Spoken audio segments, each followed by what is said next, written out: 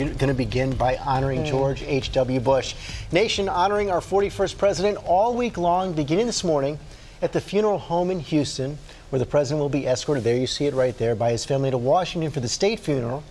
And he will be transported by Air Force One. You see it landed, sent by President Trump last night to bring President Bush back to the Capitol one last time. The plane will depart just hours from now. The president will lie in state at the U.S. Capitol until Wednesday morning, when a state funeral will be held there at the National Cathedral. President Bush will then be taken back to Houston for a funeral service at St. Martin's Episcopal Church on Thursday.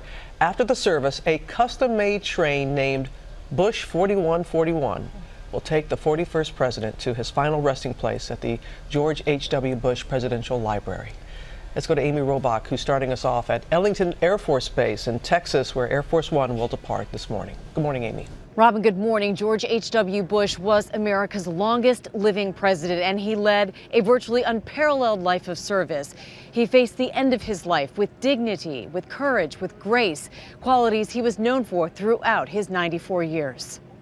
This morning, we're learning more about the last hours of George Herbert Walker Bush, the 41st president surrounded by family and close friends Friday, including his former Secretary of State, James Baker. He perked up.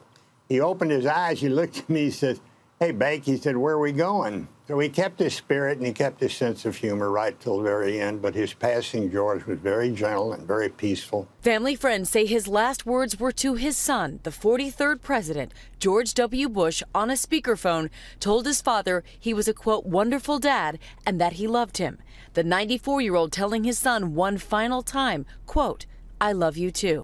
Amid the outpouring of condolences, words of praise from the current president. He was a very fine man. I met him on numerous occasions. He was just a high-quality man who truly loved his family. One thing that came through loud and clear, he's very proud of his family. He's a terrific guy, and he'll be missed. And several former commanders-in-chief, including his own son. I think he's going to go down as the greatest one-term president ever. He was a good reminder that as fiercely as we may fight on policy and on issues, that ultimately we're Americans first. I come before you and assume the presidency at a moment rich with promise. When George H.W. Bush became the 41st president in 1988, it capped a remarkable lifetime of service. We've been given a lot of material things and been very blessed when you look around and compare life to others, how lucky we've been. But you must feel responsibility to others. You must believe in serving others. That's a fundamental tenet of my life. He had been a Navy pilot, served as ambassador to China, director of the CIA, and vice president under Ronald Reagan. I, George Herbert Walker Bush, do solemnly swear. Then, as commander-in-chief, guiding the nation through the end of the Cold War and Operation Desert Storm. Kuwait is liberated. Iraq's army is defeated. Our military objectives are met. But perhaps his greatest legacy, his commitment to family. He married Barbara, his teenage sweetheart, in 1945. The couple had 6 children.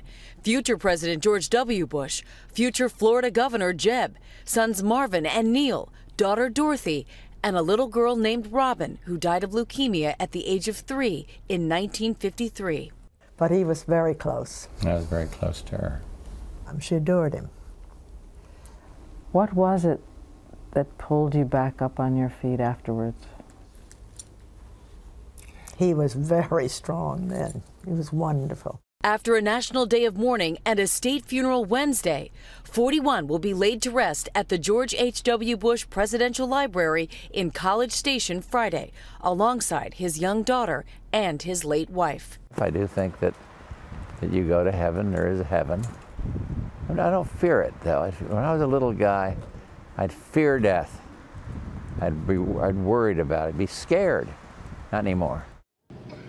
In addition to his children, President Bush leaves behind 17 grandchildren. Much of that family will be on board Air Force One today as President Bush makes his final trip back to Washington, D.C. Robin? Yeah, I'm going to talk to members of his family in just a moment, some of his grandchildren. But, Amy, many of us saw the photo of the late president's service dog, Sully, saying goodbye. I mean, that photo just captured our hearts. He'd been with the president since June, and he made a special provision for his beloved Labrador. At the late president's request, Sully, yes, will be heading back east. He will be rejoining America's Vet Dogs and Walter Reed Medical Center, where he will be assisting wounded veterans. And of course, yes, we saw that poignant and beautiful picture 41 released, and also added this, saying, as much as our family is going to miss this dog, we are comforted to know he will bring the same joy to his new home, Walter Reed, that he brought back to 41. That, of course, coming from President Bush. A life of service continued, guys. The legacy continues. Amy, thank you. Just a picture of devotion right there.